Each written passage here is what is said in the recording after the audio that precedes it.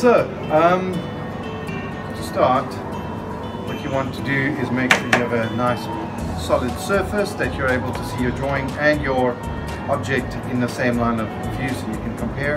And then I normally like to start with a few small compositional sketches side to side where I'm going to put my object. So you can come up with all sorts of different compositional ideas, and you play around until you find one that you enjoy.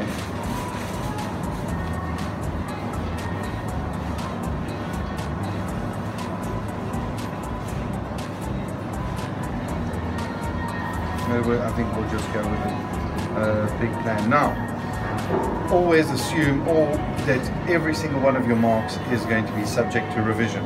So nothing, I'm drawing extremely light to begin with. A lot of people immediately go into detail and go heavy. What you want to do is get to proportions. I have a line here that marks the length of the handle to the silver part to the bristles. But there's a relationship between all three of them. So you need to make sure that your relationship is correct. There's no point doing fancy shading until you've got it correct. So the drawing emerges. It doesn't start off. A lot of people immediately start doing tiny little detail, and it's absolutely pointless. You want to start from general to specifics. And you see I'm jumping all over the drawing because you don't stick to one part. You're always just correcting, changing, and editing everything you do.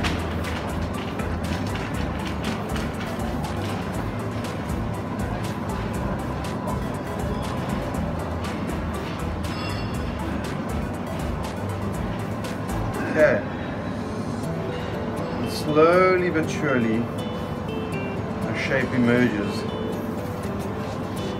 forms emerge. Now, the next thing you're going to do is you're going to briefly just divide your drawing into the light and dark families, just to get an idea of your tones. Again, your shading is not done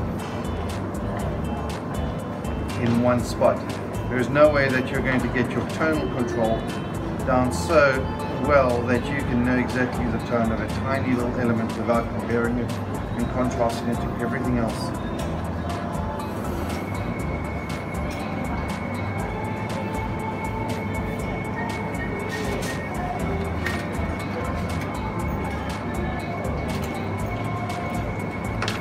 And then you can start cleaning up your lines with your kneadable eraser. You can actually shape it quite nicely, and you see, for example, little areas of tones here on the edge are actually, it's perfect just for these tiny little elements.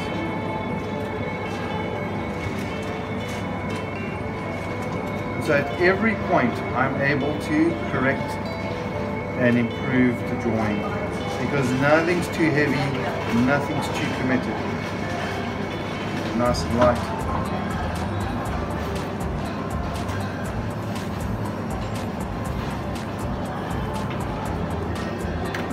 Yeah.